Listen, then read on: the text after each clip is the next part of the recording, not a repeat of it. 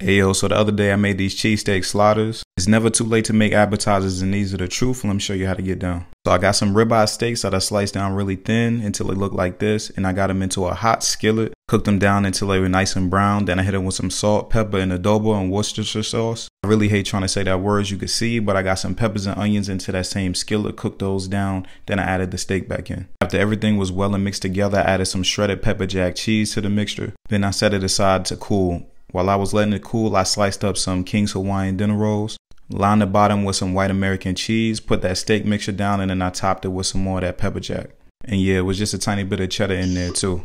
But I got these onto a sheet tray, got the top on, and hit it with some garlic butter into the oven until the rolls were golden brown, the cheese was bubbly. These cheesesteak sliders were cheesy, ooey gooey, plenty of flavor. Try these things out next time you're having people over, and you won't regret it. And you already know it's a wrap. Let's go.